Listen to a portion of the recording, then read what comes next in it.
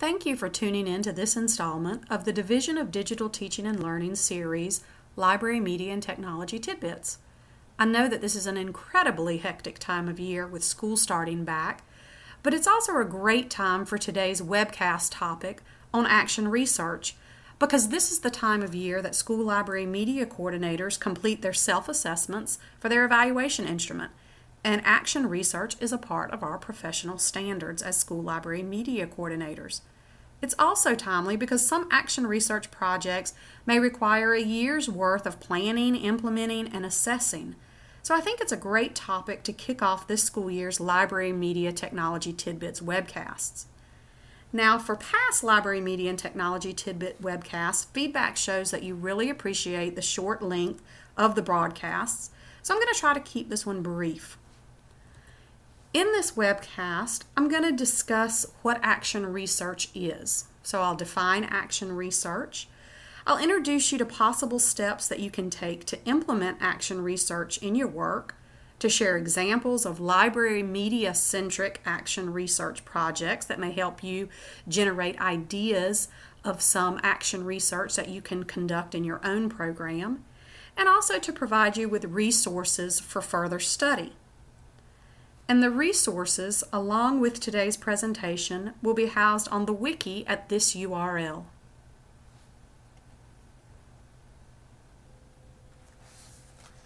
So why should we implement action research?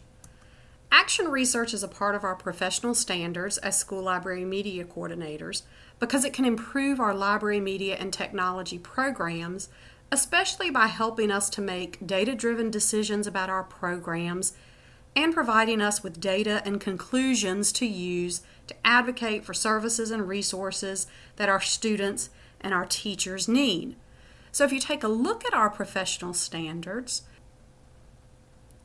we'll see that accomplished and distinguished library media coordinators participate in activities like conducting action research to determine the impact of the school library media program on student achievement, leveraging resources to implement your action research findings, advocating for changes to the school library media program that are driven by those action research findings, and collaborating with stakeholders to use action research findings in the implementation of the school library media program. I think Susan Ballard, in her article on action research, which is linked on this wiki site, states it well when she says that action research provides the tools I need to ask critical questions, gather and navigate through rich evidence, and transform what I learn from evidence into action. So that's why we should use action research, but what is it and what does it look like in practice? The wiki for this webcast contains links to relevant resources like Susan Ballard's article that I just mentioned, and it includes action research work implemented by the Governor's Teachers Network, Pathway 1. And I think their presentation on action research can really inform our practice as school library media coordinators, so I've included a definition from their presentation along with next steps here. So action research is research that we conduct to improve our library media programs. And as school library media coordinators, we are research experts. Now let's take a look at a possible model that we can use to implement action research in our practice. Again, this model can be found in the action research presentation from the Governor's Teachers Network and may help you with next steps. Of course, the first step would be to identify your area of focus for your action research. The Governor's Teachers Network has an area of focus worksheet that I think could be very useful for you to adapt to your library media program. So I've gone to the Governor's Teachers Network Initial Training Wiki, and if I scroll down, I can find this worksheet that I think would be very useful. So in Section 2, Identifying Your Area of Focus, the Area of Focus worksheet that we're going to take a look at is right here at this link.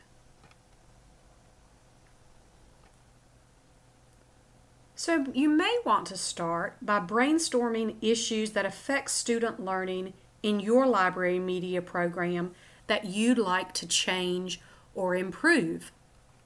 And you might want to consider certain criteria. For example, does it involve teaching and learning with your students? Is this a topic, an area of focus that's within your control? Is it something that you feel passionate about?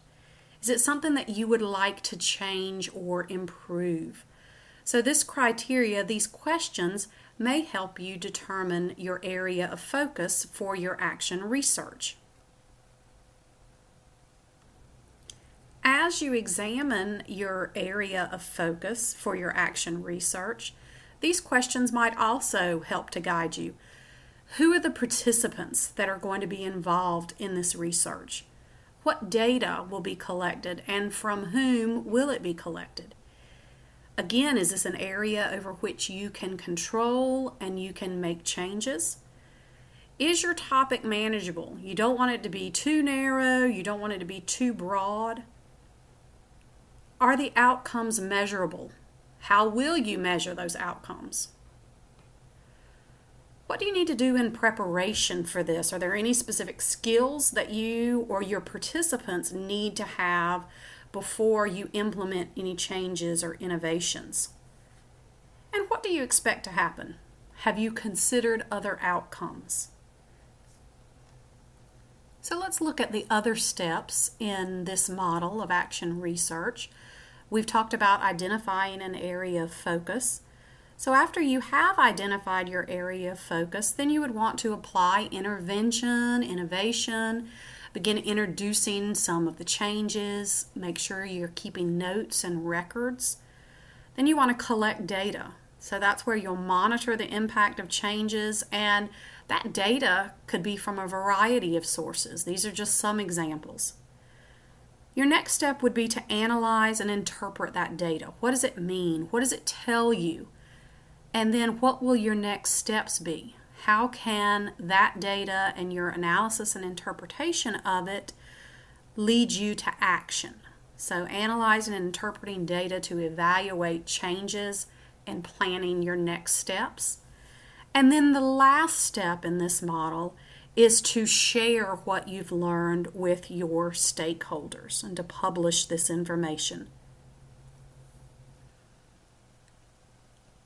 Another resource that can help guide our action research comes from Jennifer Northrup, aka the Candid Librarian, and one of my colleagues here at the Department of Public Instruction. Jennifer created a helpful infographic that is downloadable and can guide you as you conduct action research. So for this guide, we start with reflection, taking a few moments to think about our practice, thinking about our school goals, the school improvement plan, conversations that we've had with others in our buildings, and using that to brainstorm problems that we notice that apply to our role as school library media coordinators that we may be able to do something about. The next step would be to form our goals. Choose a problem that you feel passionate about, establish a couple of goals that you want to accomplish in order to improve outcomes related to that problem, and some things to consider. Again, we saw this on the area of focus worksheet for the Governor's Teachers Network. Make sure your goals fall within your area of control. Choose goals that are manageable. You don't want your focus to be too narrow or too broad. Once you have your goals, the next logical step would be research. Brainstorm a few places where you may find research related to your problems and goals, and even consider writing a literature review to support your action research project. So at this point, you are looking for research that may influence your next steps.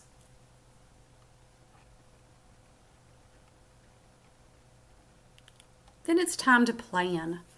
Outline methods that you could use to address the problem, to meet your goals. Apply what you learned from the research that you reviewed.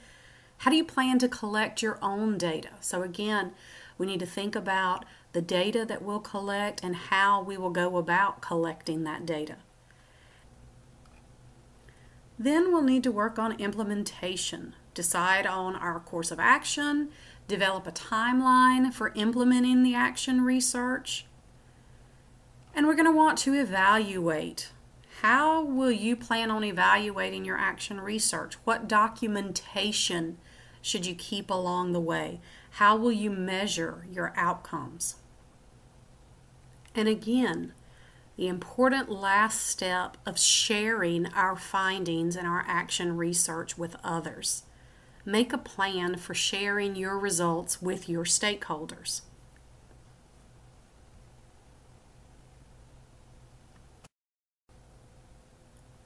Well, we've defined action research and we've looked at a couple of models for possible steps. So now I'd like to share some examples of library-centric action research conducted by school library media coordinators here in North Carolina. As media coordinators, you may be interested in reviewing action research projects from the Governor's Teacher Network. So again, this wiki is linked on the webcast page.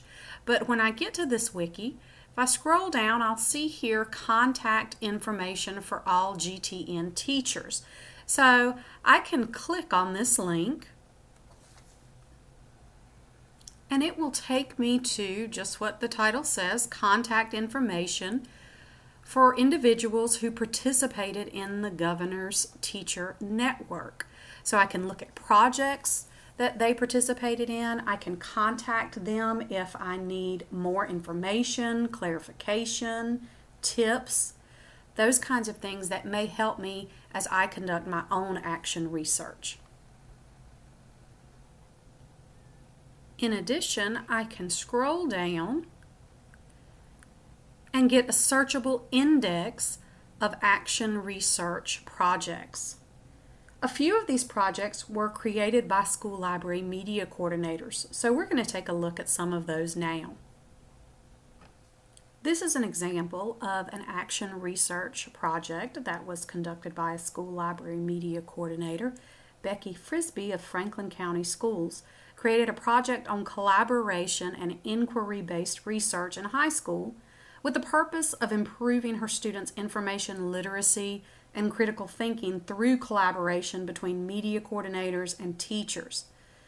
Details about her project can be found here on her project's wiki. You can see an overview and background. You can take a look at professional articles that are related to her project. You can look at data that Becky collected for her project.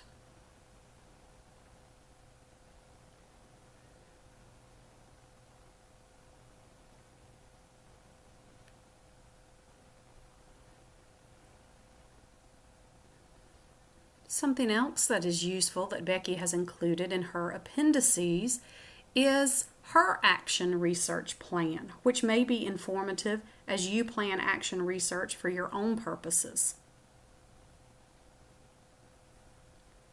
Kay McKinney, a school library media coordinator in Rutherford County, implemented a project on creating a collaborative space to meet 21st century needs with the purpose of modifying the library media environment and services so that the program could provide relevant and central services to a technology-based school community. Like Becky's project, you can delve into Kay's, including her data collection, analysis, and interpretation.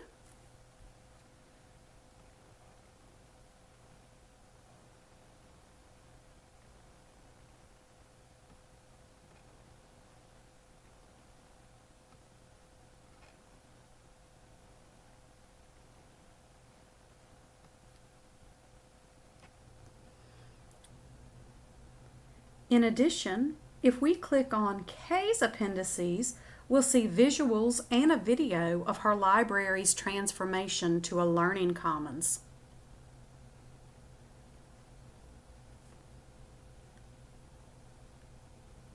Patricia Daniels of Pasquotank implemented an action research project related to genrifying the Library Media Center. Her focus group was grades 3 through 5 students, and her stated purpose was to analyze the effects of converting the school library from the Dewey Decimal Classification System to a genreified system much like those used in bookstores. As with the other GTN projects, Patricia includes an overview and background of her project, professional article summaries, data collection, analysis, and interpretation. So we'll take a quick look at some of her data. She includes a summary of her findings at the end. In addition, Patricia's appendices includes a presentation of her project, which may be very useful for you if you are embarking on action research. So I hope spotlighting these Governor's Teacher Network action research projects provides you with resources that you can use to inform your action research plans. Another North Carolina example of library media action research comes from Walter Carmichael, a school library media coordinator in Winston-Salem, Forsyth County. And Walter received a Read to Succeed grant. He used those funds for a book club at his school for boys, collected data through student interest surveys, used survey results to inform decisions about books to purchase and read for the club, and the club met for 10 weeks and included 3rd, 4th, and 5th grade boys. After the book club, he collected more data. For 3rd grade, he compared reading scores from the beginning of grade reading test to the scores on the end of the year's reading test. For 4th and 5th graders, he compared last year's EOG to this year's EOG. He also compared the circulation rates of the boys in the club to the average circulation rates of the school. A promising finding was that students in the club had a 63% increase in circulation from the previous year. The data from Walter's research helped inform his practice for this coming year, such as informing his purchasing decisions. He decided to increase the circulation limit because he found that he did not have additional losses with the boys in the book club. He added graphic novels to the collection, and a surprising outcome was that girls felt left out in his school and wanted to start a book club for them. So he's planning for that as well. You can contact Walter for more information about his project, and I've provided his contact information on this Library Media and Technology Tidbits wiki.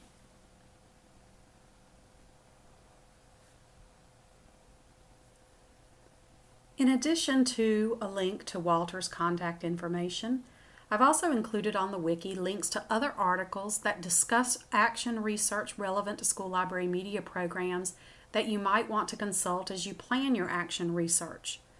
Additionally, through the home-based professional development system, you can take a self-paced online course called Action Research for the Classroom. Although it focuses on the classroom, it definitely translates to library media, as it will help participants determine an area of focus, collect data, and interpret the results. The course may also help you share your research as it contains activities and information related to writing up your results. If you are not familiar with the home-based professional development system, you may want to take a look at March's Library Media and Technology Tidbits webcast, as Deborah Goodman demonstrates how to access and use that component of Homebase. Thank you for choosing to spend your valuable time considering action research and how it will help you implement your professional standards and strengthen your school library media programs. I hope you found this webcast beneficial to your practice and would appreciate you sharing your thoughts with me in the feedback form on the wiki.